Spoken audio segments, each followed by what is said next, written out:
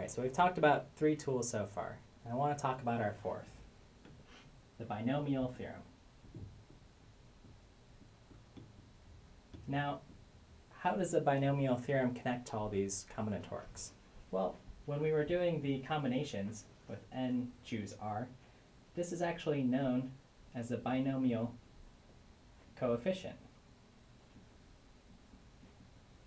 So let me remind you what a binomial is. We've seen these in algebra previously. A plus b is an example of binomial.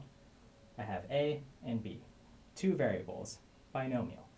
And often we've seen a plus b squared. And we have to solve this out as a plus b times a plus b, which is a squared plus 2ab plus b squared.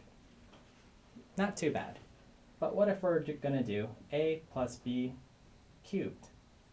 Well, I can multiply in another a plus b. And I'm going to walk through this process of doing b times b squared to get b cubed, b times 2ab to get 2ab squared, b times a squared to get a squared b. And continuing on multiplying my a in, b squared, a times 2ab, 2a squared b, and finally a times a squared, a cubed. Ooh. And at this point, I'm starting to get a little bit exhausted, but we still have to add these terms in. So I have a cubed plus 2a squared and b, a squared b, gives us 3a squared b, plus 2ab squared, 3ab squared, plus our final b cubed. Now, as you can tell with a lot of this addition and multiplication, there's room for error.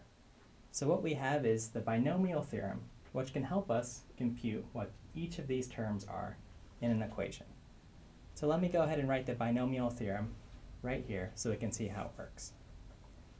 So the binomial theorem, given a plus b raised to some power n, is equal to the summation from some value, let's say k equals 0, to n of n, choose k, what we've previously learned. This is often written as k, but r will be alright as well, to a to n minus k, and b. So let's go ahead and provide an example of our a plus b cubed to see how this works. So if I have a plus b cubed, and I'm plugging this into the binomial theorem, our n is 3, k is equal to 0, because we're always starting from the beginning, n is 3, k will vary depending on what term we're solving for, so I'm just going to leave this as k for now, and a, n minus k, times b to the k. Okay, so for our first term, k is equal to 0, so I'm doing 3, choose 0, a to the 3 minus 0, b to the 0.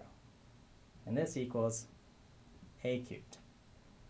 Then if we add in our second term, 3, k increments, remember this is a summation, so choosing 1, a to the 3 minus 1, b to whatever k is, 1 now.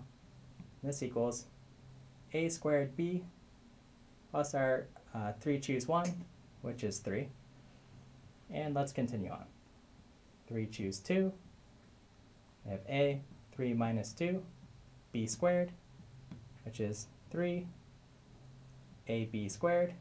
And then finally, 3 choose 3, which is, well, our a goes away, 3 minus 3. And b to the k is 3 now. B cubed. So if I look, all of these terms match what we previously had here. And that's applying the binomial theorem, which is an application of our algebra that we've learned in high school, our combinatorics that we've learned today, and is going to help us with our combinations later on in computer science.